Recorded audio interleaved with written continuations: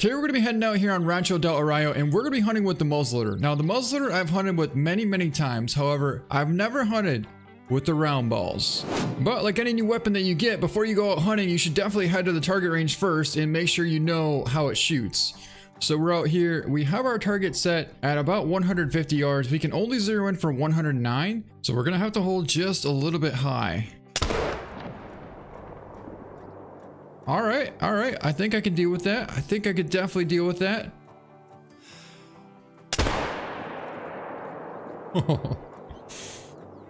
I like it. So I've been walking up in these mountains here and I had a pretty good clue that there might be some nice muleys in this area. And sure enough, all of a sudden I came across this massive herd of bedded bucks. They were right there. And that right there is one of the smallest bucks. But there's quite a few bucks in this herd of muleys here. I'll show you where we're at in 1 second, but this is a pretty cool location. And there he goes right there, as a matter of fact. He's about 230 yards away. He should eventually spin back around and work his way this direction here. But right now we kind of just got to sit here and wait and hope that he comes back this way. Because remember, the round balls are probably not going to have a ton of penetration. And just like that, here he comes. So we got a super small buck right there and a doe right there. But this is definitely the biggest buck in this area. All right, so he's probably going to come past this little funnel here, which is going to put him at about 100 yards out. So we better back up a little bit so we can get a better angle here. And he should be coming through right about... Okay, that's going to be him right there. He's 100 yards out and he's actually going to step out right there. There's no shot though. There is no shot right there. Man, if he would just walk over left a little bit, we could take that shot.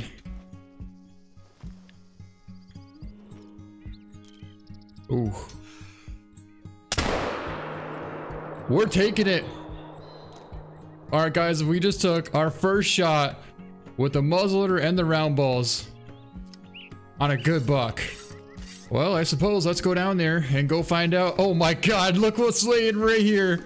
Look what's laying right here. We took the shot right here and I was gonna go look for blood right down there, and all of a sudden we run right into our buck, our first buck down with the muzzleloader and the round balls right here. Now, that's pretty sweet. And he is in fact gonna be a gold, 224.2. And we took him at 105 yards out, so made a pretty awesome shot, hit exactly where he aimed, and yeah, it definitely got a single lung, which brought down a nice gold muley buck. You know, it never fails. Every single time I get to a spot where I think there should be animals, and then I start to run because I don't see anything, all of a sudden we jump up a couple of big bucks, and right there is a very impressive muley, and then there's another one right there. Both these bucks are very good bucks. Oh, hold up. We just picked up a track from a max weight muley that's not going to be the same buck or any of the bucks that we just saw. So maybe these two bucks led us to an even bigger buck. Because both those bucks were not max weight. I mean, yeah, they're very impressive muleys, but this buck here is a max weight buck. So in fact, he should be even bigger. And we might have just jumped him up right over there, because there's a bunch of muley taking off over there. But there's a really good chance we should be able to take him from out here, because look at the view that we can see from here. Look at this view. Alright. There is no way you're getting away this time. There's just no way. Jackpot. There you are. 150 yards out. Let's get on him. We held a bit high, but I think that was perfect. We took a 150 yard shot before at the target range, and that's about where we held it. I'm not seeing a ton of movement over there, guys. You know, typically what you want to do after you take a shot is watch the little openings in the valley for movement, and I'm not seeing any movement, which is an awesome sign. Ooh, remember there was two good bucks in here, and the other one is right there. Let's see if we can't get on him. He's 160 yards out. I do not want to take a front on shot, so we're going to go prone and let him kind of work his way in a little bit closer. All right, come on. It looks like we have a good wind. So he should come into range. Oh, but that is... I think we smoked him. That should have been an awesome shot. And I didn't see him come out of this brush. Last I saw him, he was running right there. Look at that. He's piled up right there. 90 yards out, exactly where I last saw him. Piled up right there. And the other buck that we took a shot at, we shot him like right there. And the last I saw him was going this way. So we'll have to go over there and go check that out as well. But let's get down here and grab our couple of really nice bucks. All right, here's going to be the second buck that we just got. Another gold, a nice right lung shot at 76 yards out. You can see kind of the elevation of the shot there going directly downwards, and we centered the lung almost perfectly. Now, we still have the track from that max weight buck over here, which I'm going to put a mark on it. But right now, we're going to go over here and pick up this first big buck that we got. This guy here should be a good one. He had a minimum of like 224, which is guaranteed gold. And we took the shot right here. And there's a buck laying right here. So it must have been a pretty amazing shot. But here he is. He's got a sweet looking rack as well. A 241 gold. Man, I don't think I've seen this rack. He's got a crab claw too. Oh, that sucker's definitely getting mounted. Man, that might be one of the most realistic, coolest looking mule deer that I've seen in Call of the Wild here in quite some time. But we took a 150 yard shot. We didn't have as much drop as I really thought we would, but still, I mean, realistically, you got to realize we're kind of high up on that hill there. So with the angle, we probably would have exited, you know, right through pretty much the middle of the lung. So it was a perfect shot, and we got enough penetration to bust through that shoulder blade as well. And that sucker is definitely getting mounted because he's so unique looking. So let's get him mounted. So we decided to come back and look for that giant max weight muley. We've yet to see him, but I got a pretty good feeling this time might be different. Oh yeah, there he is. Well, we did find a buck, but it's clearly not the one that we're looking for. Well, it's not our big buck. However, it is a max weight gobbler, and he's down potential as well. So I do think we're gonna try and take him down with the hawk edge bow and the 300 grain arrows, because the muzzleloader is just a touch big for this gobbler. Yeah, because you can see him right there at 130. And he's directly in front of us here. We can pretty much see him the entire time as we're sneaking up on him, which is kind of the ultimate setup when you're sneaking up on a big animal like this. Yeah, I mean, he's right there 120 yards out from us. So if we could take a 100 yard shot, I would definitely go for it. But 100 yards is a little bit too far for the bow. So my goal is to get to at least 80. I mean, 60 would be ideal, but at least 80. What I'm saying is, if you look at the wind, it's blowing directly towards this gobbler. So there's no way we're gonna get closer than 60 yards to this thing. That's why I'm thinking 80 yards should be definitely doable. I mean, what a perfect setup though. Aside from the wind, this is kind of a perfect setup. Okay, we're 90 yards out from that gobbler. Right there, and I think we're gonna let one fly. Right here, we'll get a little bit of cover. So when we crouch up, can take the shot. Okay, we gotta take the shot.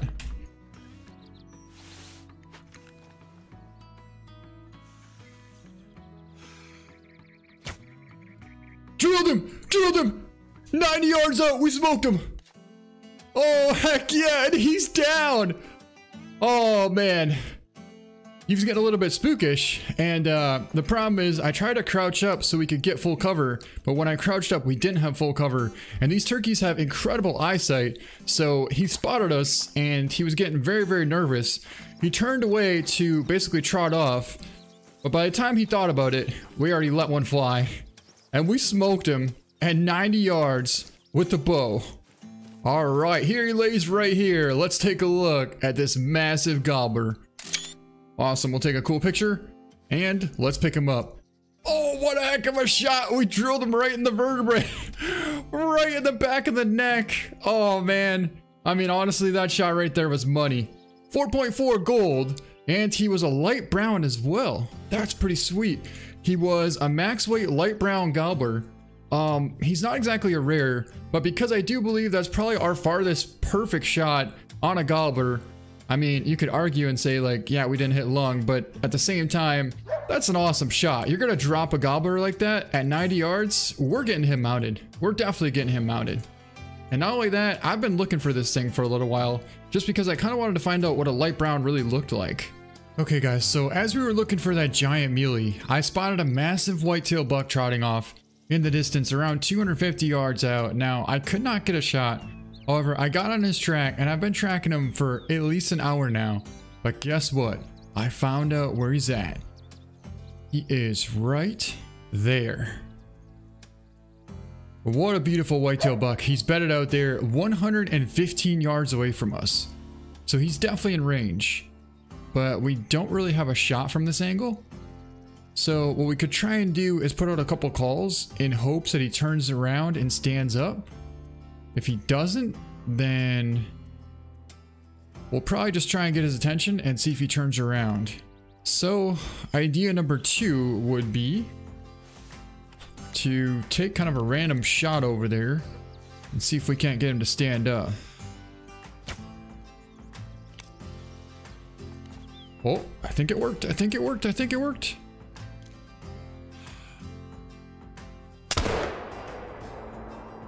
We smoked him, and not only that, we dropped him right in his tracks. That right there is our first official drop shot, and we happen to do it on a massive whitetail buck. Heck yeah. What do we got coming through right here? We got another buck coming through here as well, and I figured we might as well try and take a shot on him. And apparently we made a pretty good shot as well, because he's laying right here. Take a look at that. How do we do? Nice stomach, left lung, liver shot at 52 yards, dropped him. But here is our big old whitetail buck, a 213 gold, and it looks like a single lung at under 100 yards will drop them with a perfect lung shot, but a beautiful whitetail, 213. I tried so many times to find that giant buck, and for some reason, I just can't figure out where in the heck he is. We do have a very, very nice buck here. In fact, he's like a 230 or 240s buck right there. 200 plus, but obviously he's not max weight, so he's not exactly the buck that we're trying to find. However, if he does give us a good shot, we'll probably take it because he's a very, very nice buck. Quartering just a tad bit too much for my comfort. And that's definitely not going to work either. So I'm kind of hoping he turns. Perfect. How far did I say he was? Man, I really hope he was... Oh, yeah.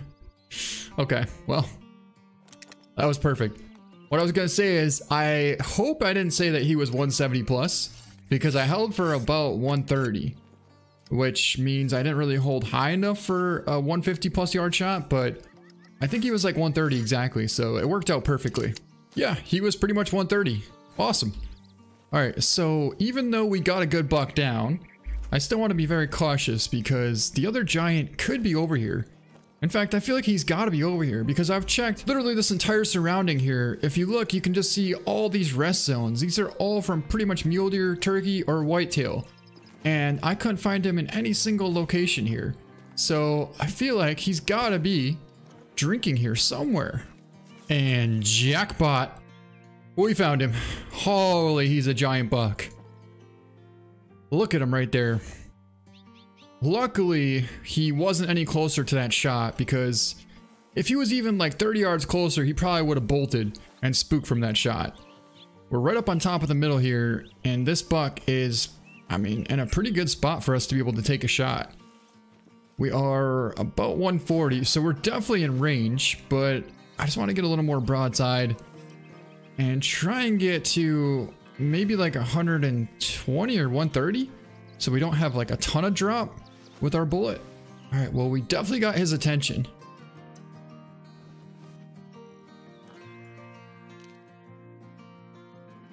Now we just gotta wait for him to turn back.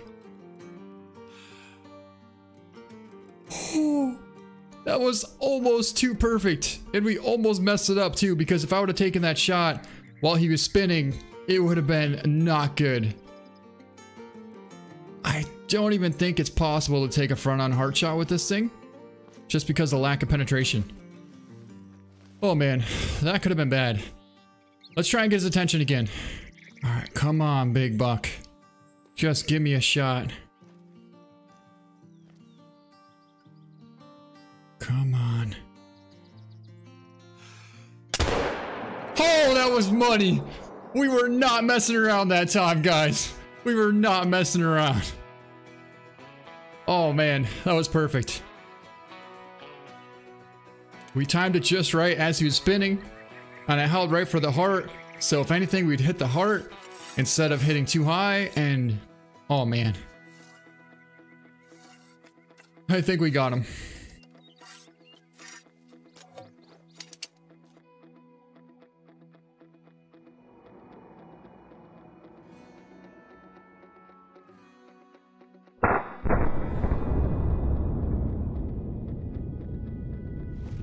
It's looking pretty good. I see some nice blood right there, guys. Yeah, really good blood. Where'd he run off to now? Looks like he ran this way, huh? All right, we got good blood, and I see a buck down. Here he is down right over here. Oh, heck yeah.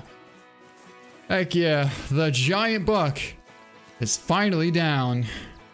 Man, do you realize how long it took to find this buck?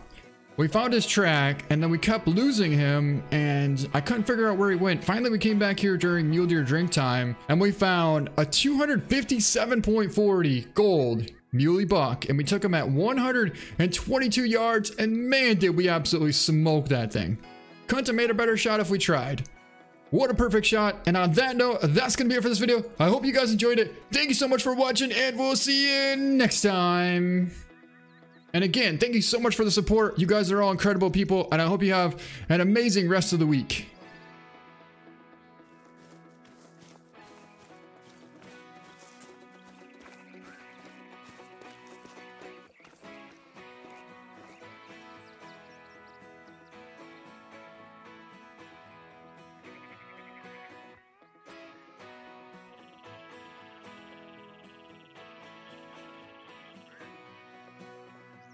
You guys thought I was gonna forget about that thing, didn't you? Okay. We're gonna attempt to catch the lower left lung. Here we go. I honestly don't even know where to aim. I'm thinking like maybe spine? Top of the lung, maybe?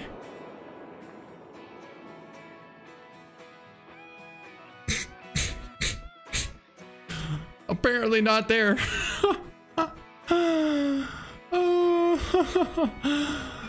Oh, we didn't even come close. Okay. Well,